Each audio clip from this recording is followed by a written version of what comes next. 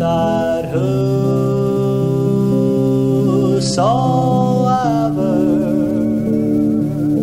believeth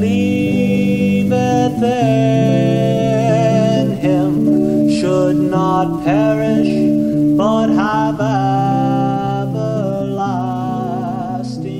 life.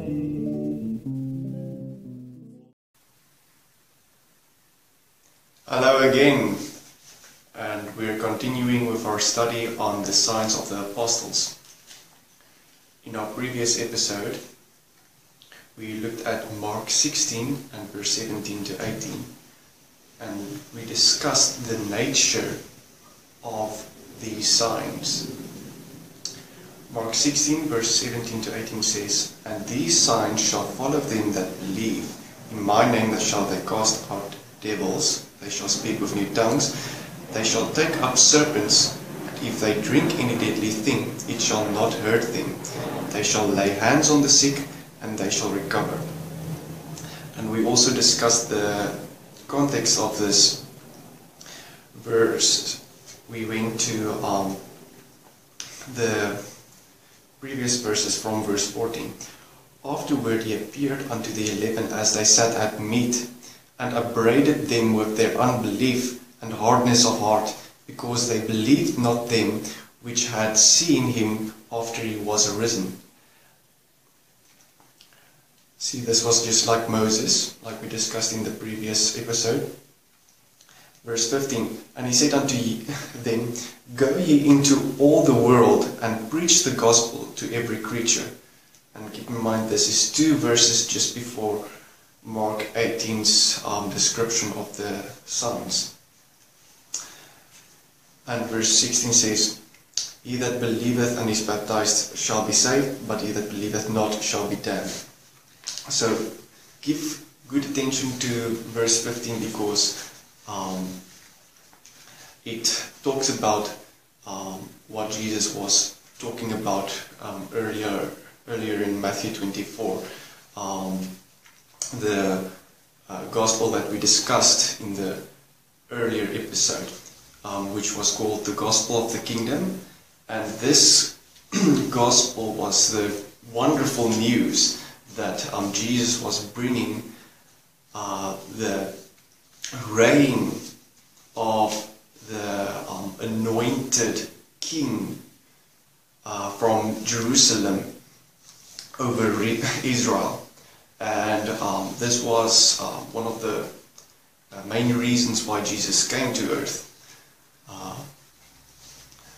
Obviously, that couldn't happen back then in that time frame. So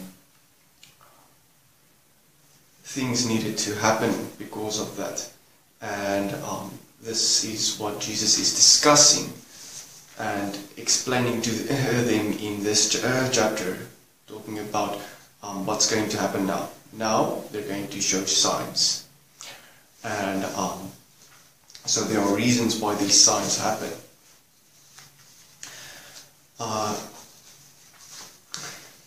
And we've been discussing the signs that Paul were doing in that time frame. He took up serpents, and he also had poison inside his body, and he didn't die from that poison. This sign had a way of telling the Jews, okay, they're over a year in the time frame of the biblical prophecy, because the Jews knew biblical prophecy very well. They were able to tell Herod exactly where the Messiah was going to be born. So they were absolutely excellent at discerning the signs of the times, and knowing which prophecy means what.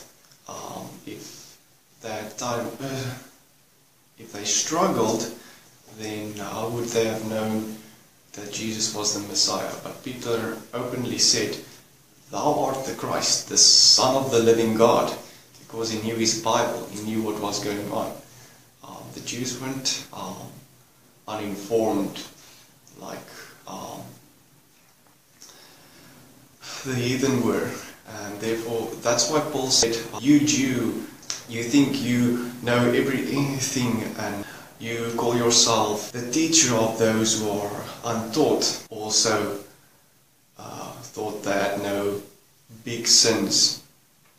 But Paul explained to them that they can't always judge, because many times you have the same sins that the heathen Gentiles also have. So just be careful. So thankfully God gives us His Holy Spirit and we can work those sins out of our life. Not that you're going to be completely sinless. It's just a daily walk and you grow as a Christian. And thank God for how He's working in our lives. So we're going to look at another sign that Paul performed. This is key because this shows to us that Paul was truly an apostle, and also shows to us that these signs were Jewish. So we're going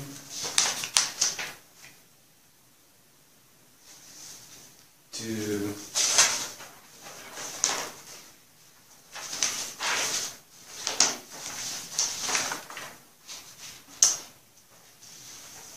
Acts chapter 16 and verse 16.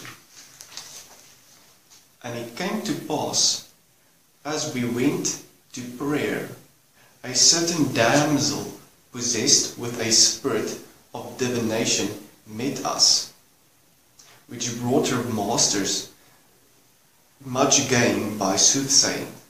So this evil devil inside this possessed woman caused her to commit the sin of soothsaying. It continues where Paul replies in verse 17.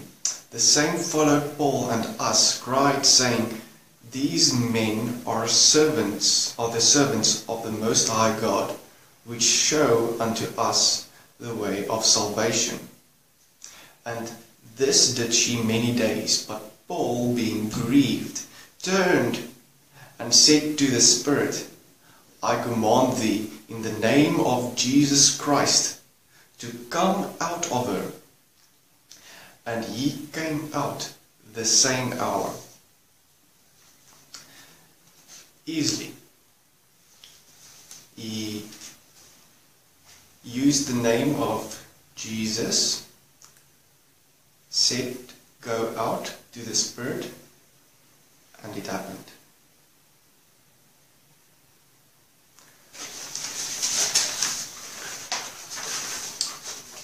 Mark 16 verse 17 says, and these signs shall follow them that believe. In my name shall they cast out devils. It's been prophesied. It was an event that was foreseen by Jesus.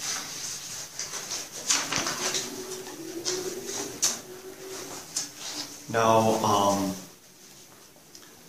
you might be thinking, these signs doesn't sound so Jewish to you, because you think the New Testament nature of signs are somewhat different of the Old Testament nature of signs. And you're perplexed. Go to Kings, 2 Kings chapter 4. And this chapter opened my eyes regarding the nature of the signs in the Old Testament. 2 Kings chapter 4 and verse 38. And Elisha came again to Gilgal, and there was a dearth in the land, and the sons of the prophets were sitting before him. And he said unto his servant, sit on the great pot and seeth pottage for the sons of the prophets. So everything's going well. Verse 39. And one went out into the field to gather herbs, and found a wild vine, and gathered thereof wild gourds his lap full, and came and shred them into the pot of pottage, for they knew them not. Poisonous herbs and gourds, and they're about to eat this pottage. How will God not bring his hand in the situation? Because these are Jews. For them are the signs given. Verse 14. So they poured out the meat to eat. And it came to pass, as they were eating the pottage, they cried out, and said, O thou man of God, there is death in the pot, and they could not eat thereof. Verse 41. But he said, Then bring the meal. And he cast it into the pot. And he said, Pour out for the people, that they may eat. And there was no harm in the pot. So before all these people,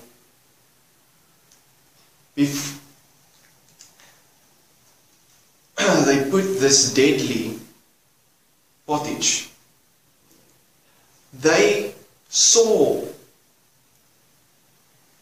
how a person cried out, this pottage is terribly poisonous, and we can't eat of it. It says they weren't able to eat of it.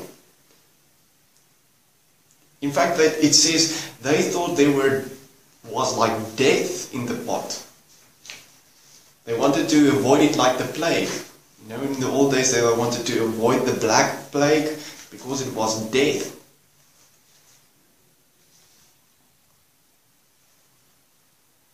And here they have this food.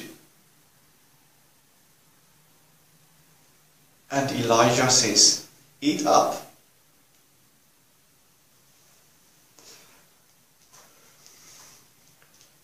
So they ate. And this reminds me of a verse in Matthew 16, verse 18. They shall take up serpents, and if they drink any deadly thing, it shall not hurt them. Exactly the same thing. Frightening, but it's the same thing. And verse 42, same chapter in Kings. And there came a man from Baal-Shalishah, and brought the man of God bread of the first fruits, 20 loaves of barley, and full ears of corn in the husk thereof. And he said, Give unto the people, that they may eat.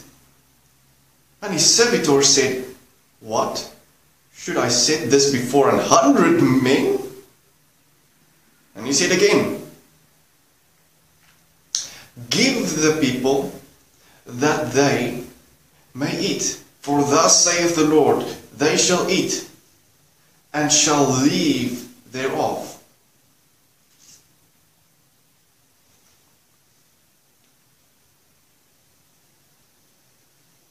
If this is not familiar, then I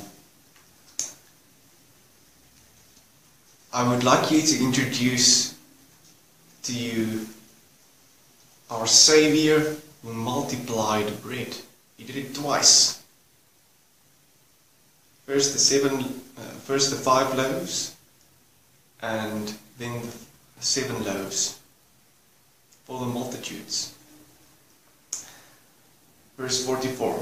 So he set it before them, and they did eat, and left thereof according to the word of the Lord.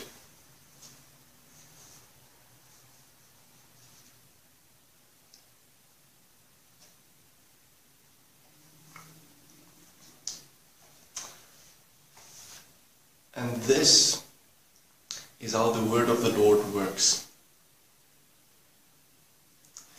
It gives the Jews the insight to know when something will happen. And of course this is prophetic, because he says, they shall eat and leave thereof. The atonement that Jesus made was so wonderful that nobody in the world can have so much sin that the blood of Christ wouldn't be enough to clean him. That's why it says, they shall leave thereof. The bread is a symbol of Christ's suffering and his body that he gave. So, no matter what the situation is, there will always be a bit of bread left.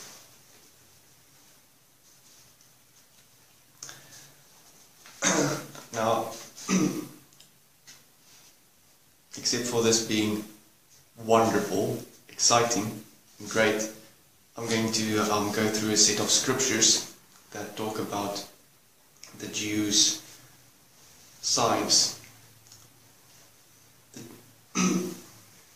In Exodus 4, verse 4, there's taking up of serpents.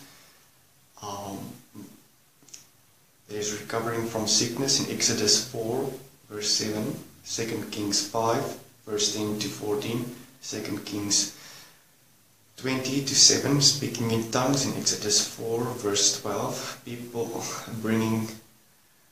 being spared from poison, 2 Kings 2, verse 19 to 22, 2 Kings 4, verse 38 to 41, restoring the deceased to life, 1 Kings 17, verse 17 to 23, 2 Kings 4, verse 32 to 37, 2 Kings 13, verse 21, multiplication of food, 1 Kings 17, verse 9 to 16, 2 Kings 4, verse 42 to 44, the opening of eyes, 2 Kings 6, verse 17 and 22, and the calming of the sea, Jonah 1, verse 15.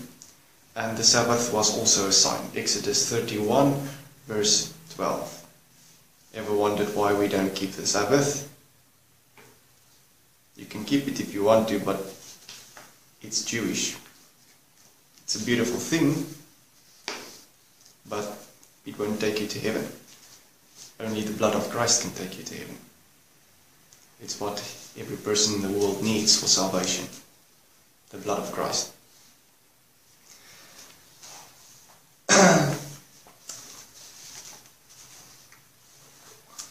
So, I think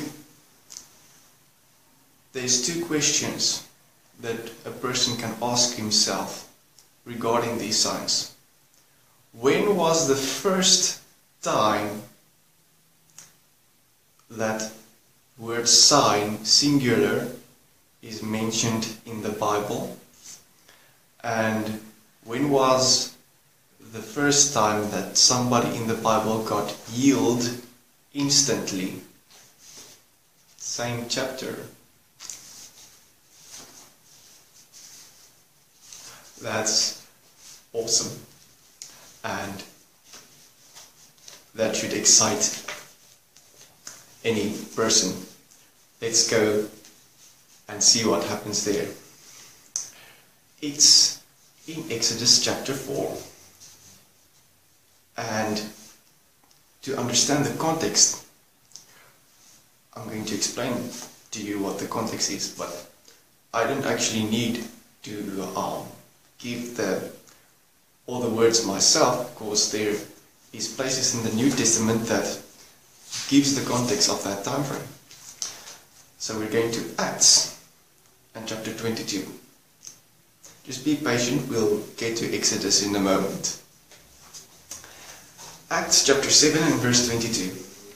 And Moses was learned in all the wisdom of the Egyptians, and was mighty in words and in deeds. And when he was full 40 years old, it came into his heart to visit his brethren, the children of Israel. And seeing one of them suffer wrong, he defended him, and avenged him that was oppressed, and smote the Egyptian.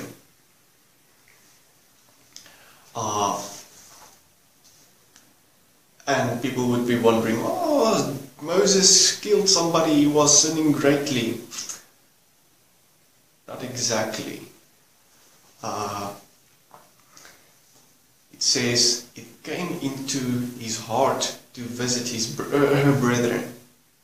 So he knew the Jews were his brothers, even before he went to the Jews, and it came into his heart. In your heart is the treasure of your good thoughts, and in your heart God works. So why would it come into his heart to go to his brothers? Because he truly had a concern for his brothers. Let's go to Hebrews 11 verse 24, sorry. But Hebrews 11 verse 24. By faith, Moses, when he was come to years, refused to be called the son of Pharaoh's daughter, choosing rather to suffer affliction with the people of God than to enjoy the pleasures of sin for a season. So, here Moses chooses not to be called the son of the Pharaoh's daughter, because he simply wasn't her biological son. He was the biological son of a Jewess, and for him to lie would be a sin. And this kept a lot of pleasures away from him, and also the Egyptians were probably sinful people in that time frame, so he also couldn't commune so much with them and be in communion with the Egyptians the whole time, because as a Christian, after a while you'll realize that it's not easy to commune with sinful people, because it's vexing, and you're in serious risk of sinning yourself. It's not really a good thing to be around sinful people all the time. If you're not having any problems with that as a Christian, there are some scriptures I can refer you to, but that's a study for another time. But evangelize the lost. That's always a good thing. Keep on doing that, but don't vex yourself and influence yourself immensely by the lost world. It might lead to filling your heart with dark things, and your eye is the light of your soul, so shine some light inside here so the heart can be touched by some sun and flashlight, if you're using a flashlight. We're going to Acts 7 again. No, we're continuing in Acts 11, Hebrews 11. From verse 26, it says, esteeming the reproach of Christ greater riches than the treasures in Egypt.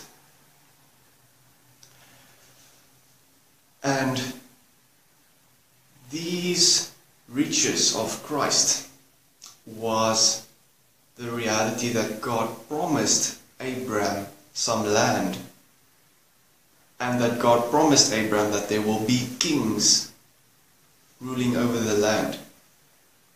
So Moses knew full well about the land and the kings that was prophesied, that was going to be there for the future. So this is why it says the reproach of Christ. So this gives a brand new perspective on what exactly was going through Moses' mind. He was suffering for the promise that was given to Abraham, for the reality that a Christ should rule over these Jews in the land. He wasn't going to cause it like being a God, being able to cause these prophecies to come into fulfillment, but because he loved his nation and he longed for the promises of God to come into fulfillment, because it's always a good thing to share the heart of God. Always. Verse 26, esteeming the reproach of Christ greater riches than the treasures in Egypt, for he had respect unto the recompense of the reward. By faith he forsook Egypt, not fearing the wrath of the king, for he endured as seeing him who was invisible.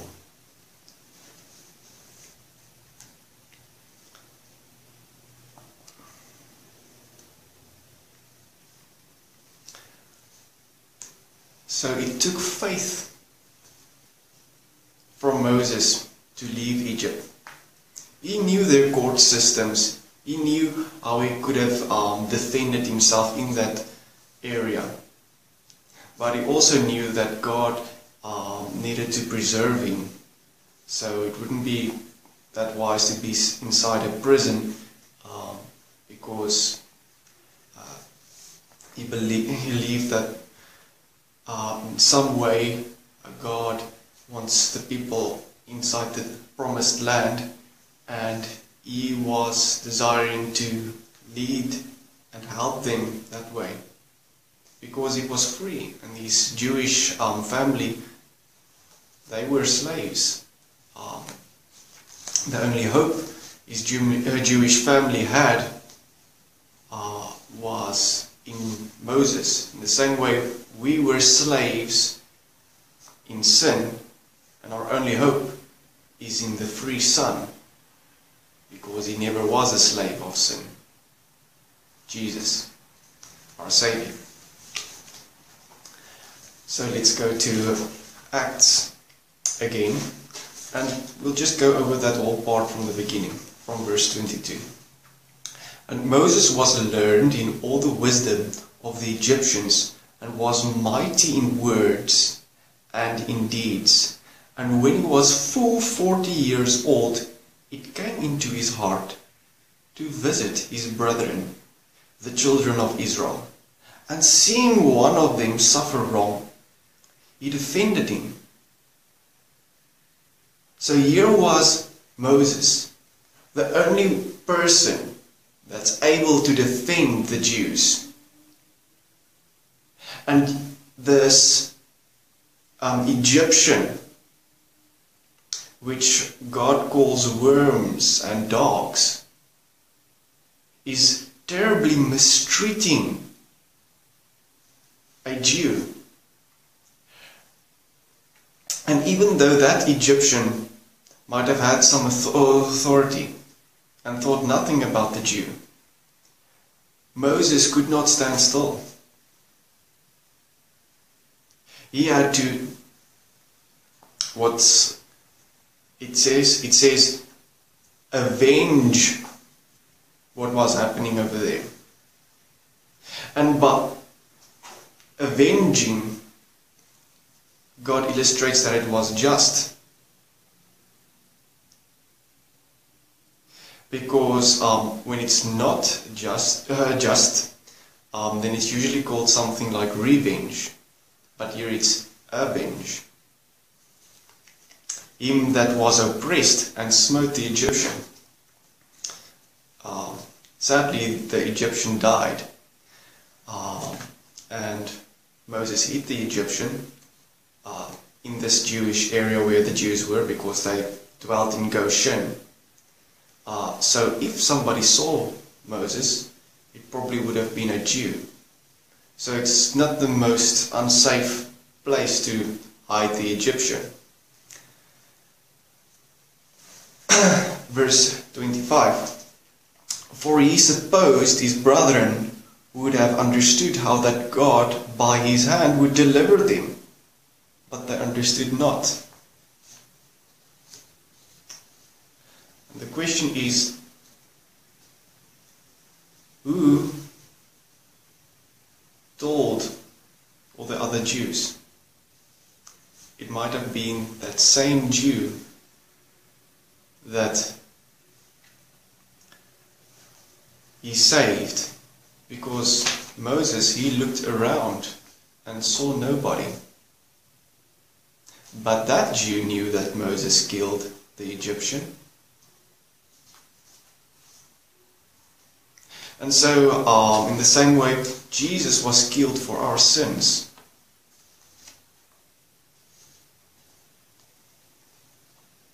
And the Jews knew of Jesus' righteousness, but they still rejected him.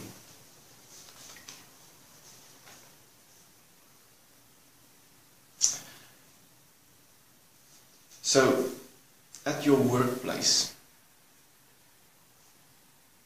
if you know about somebody's righteousness, are you still going to stab him in the back?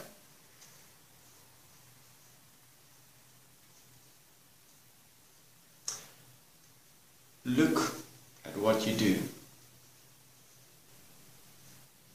and have some wisdom.